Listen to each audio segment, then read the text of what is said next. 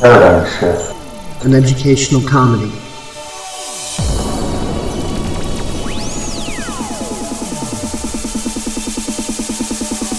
It's not a cause, not a movement. It's not a social group you can slap a label onto.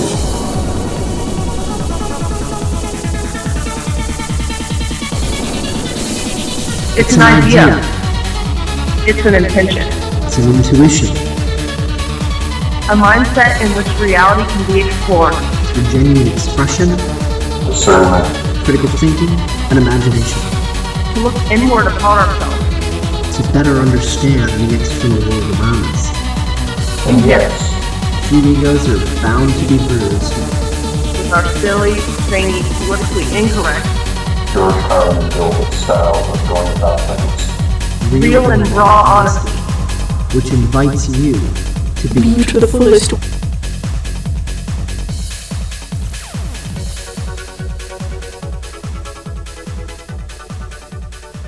Reason I wanted to come on is I wanted to discuss the changes on Sue.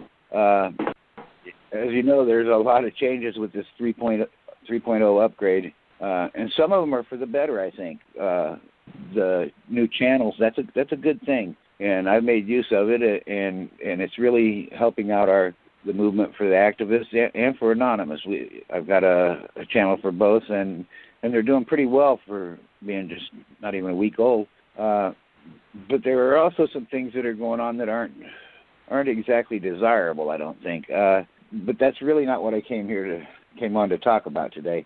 What I want to talk about is this reputation score that they have in testing now. Before we get into that, and I want to address that first, but before we get into that, and real quickly, there may be a lot of people out there who's not familiar with what Sue is. Sue is a social media site, much like Twitter, much like Facebook, just your typical social media site. It is very heavy as far as activism goes and bringing awareness and things like that. It is by invite only, so if you'd like to try out Sue, you can email me at fightingthetyranny@gmail.com, and I can send you out a invite to Sue. But I just wanted to set that up because excuse me, we're saying the word Sue, and some people may not be familiar with it. So Sue is basically a social media site. Go ahead, Sitting Bull. I'm sorry to interrupt you. Well, thank you. I should have thought of that myself. But anyhow, this new reputation score thing, first of all, whatever the purpose is, and I'm not real clear on even what the purpose is, but whatever the purpose is, I don't find that to be a very good name. A reputation score, and this is going to be, it's going to use various data on you that they collect, and they call it a sorting process is what they're calling it. But I'd like to talk about what we've seen from it so far, and it is just in testing, but it was cited as a reason for one of the users who's a pretty popular user.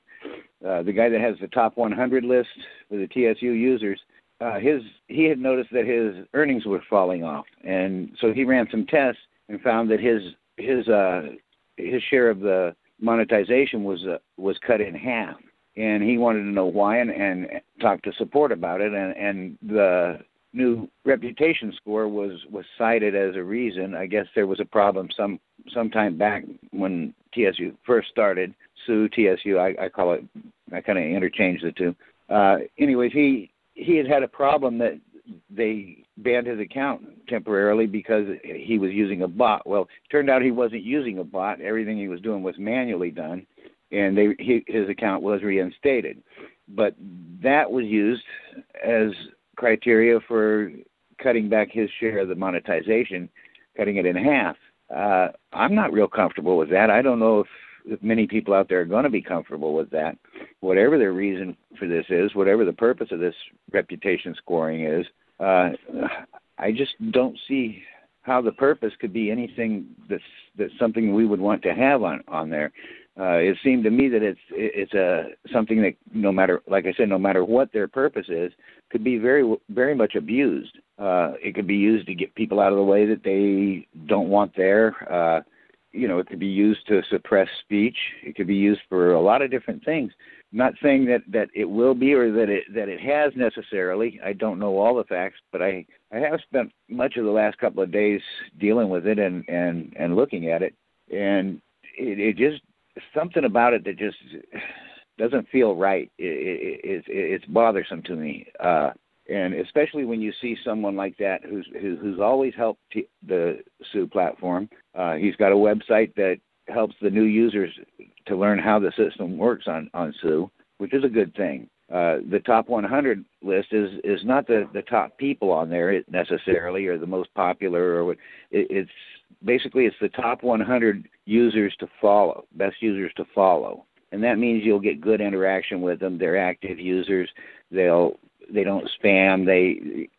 Things like that. They have interesting content, original content. So it's very helpful. It was helpful to me when I came to Sue to build up a following that was not a bunch of dead weight on your list. I used it for that purpose, and it really helped me out a lot. I really don't care about the money on Sue, and I don't care about notoriety on there necessarily, other than how those things can be used to get my message out there. That exactly. I do keep an eye on where I am on the list on things like that, because that affects my influence with others, and so it's important in that respect. It's as far as a pat on the back, I don't need that. I already feel good enough about myself, so I don't need to build myself up or anything like that. It's not about me. It's about the message, and Sue is a great place to get a message out. It's awesome for that. One of the things that we... Oh, I'm sorry. Go ahead. I was just going to say that I don't want to come across as I'm against Sue in any way. I'm all for the betterment of the platform. Absolutely. It's in all of our interests to make it better. But one thing is, on the Alexa ratings, I don't know if you're familiar with it or not, but Sue has been falling just recently quite a bit on there. And I saw a chart someone posted today that it was down even more. And I do believe that some of the things in this new 3.0 upgrade are the reason for it. And we have a lot of users that are leaving, a lot of good users that are leaving, and I'd like to see that stopped if we can. One of the things that brought me to Sue was the censorship of Facebook. I've had posts deleted. I've had, a lot of censorship on Facebook. So one of the things, and I've been on Sue for about a year and a half now, and I'm an active user on there. I post every day, when I can, and things like that. But one of the things that brought me to Sue was the censorship that Facebook is bringing out. Where I'm going with this is we live in a world of algorithms now. Everything is an algorithm. One of the telltale signs of a closing society is a list. And you being an activist, you understand what I'm saying. One of the signs of Germany as an ending society was the list. How do you think whenever the poop hits the fan, so to speak, that there's a mass roundup, that there's a quick mass roundup? It's because of list, whether it's a gun list or whether it's a activist list or whatever. One of the things that social media can do, and we're seeing our data being sold to the NSA and other things, is it groups us. It puts us on a list. So whenever the noose is tightening up, bam, through algorithms, they know who we are. Based off of posts, based off of being an activist, based off of doing a blog talk show, things of that nature, through algorithms, we can be put on a list.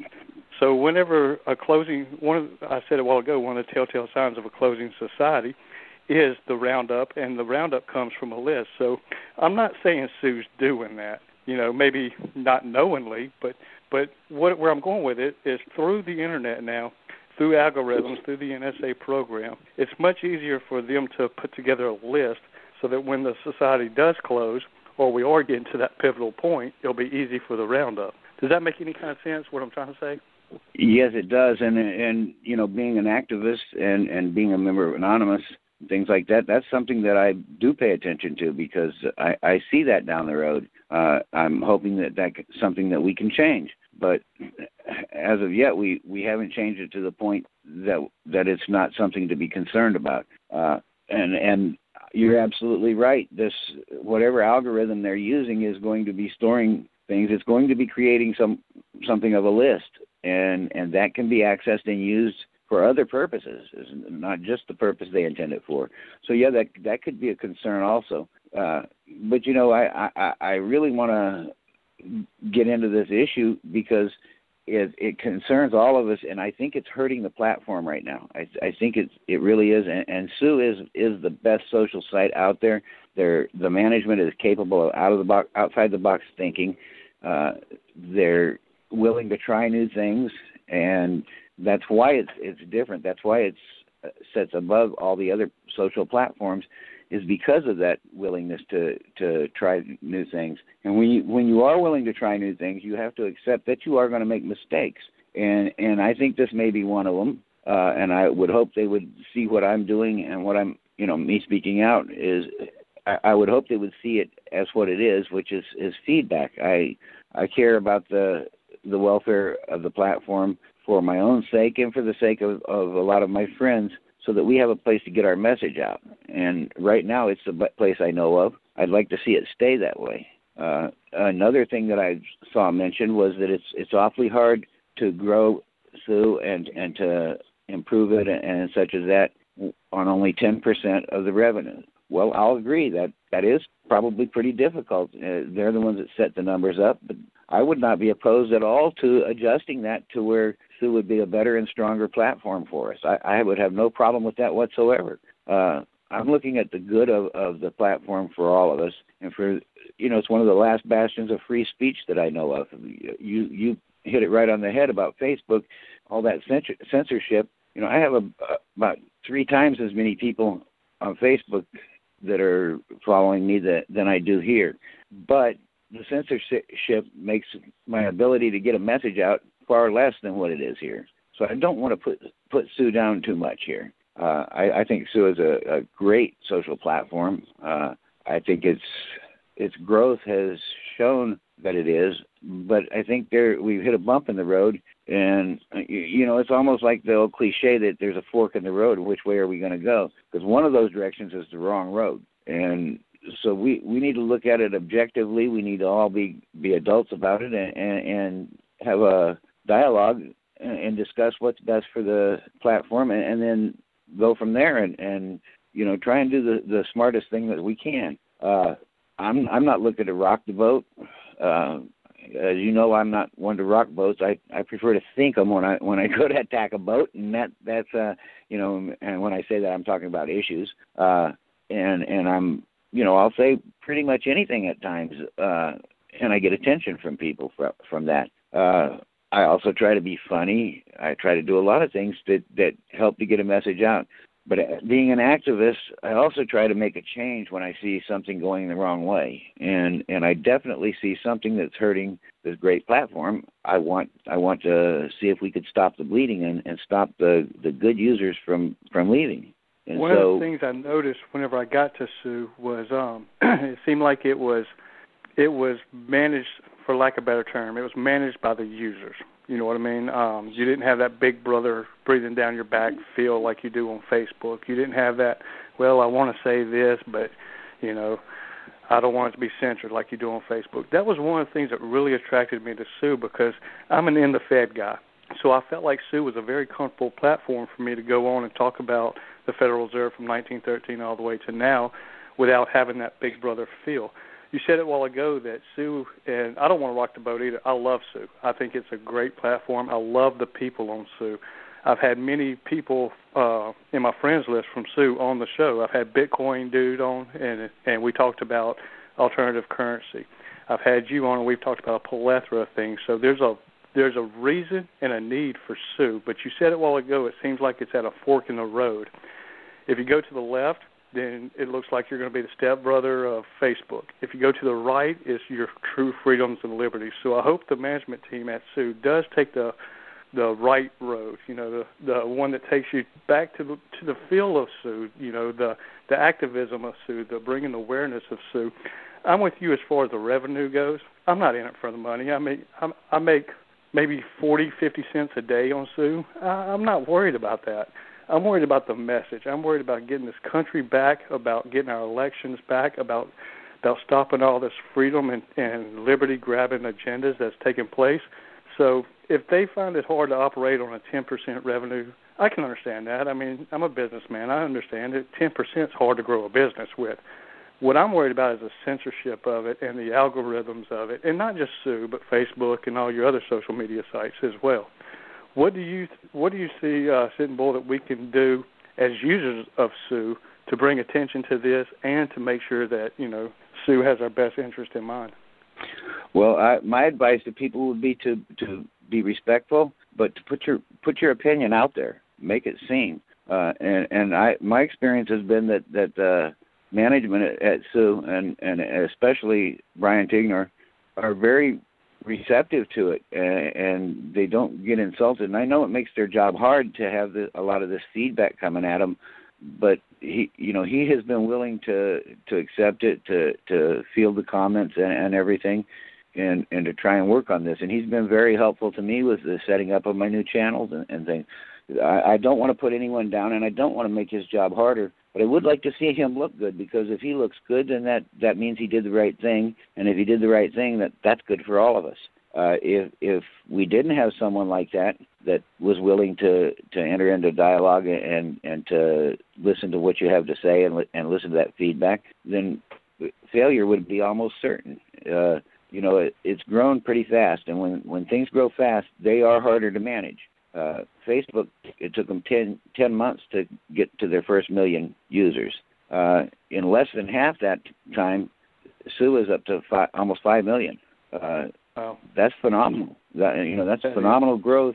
And I think the reason for it are several. I mentioned that they're out-of-the-box thinking. I mentioned a few other things, but, their insistence on original content, on not copyrighted material, and things like that. And the way they do things, just, for instance, paying their users. They do that, according to Sebastian, they do that because it's the right thing to do. I agree it's the right thing to do.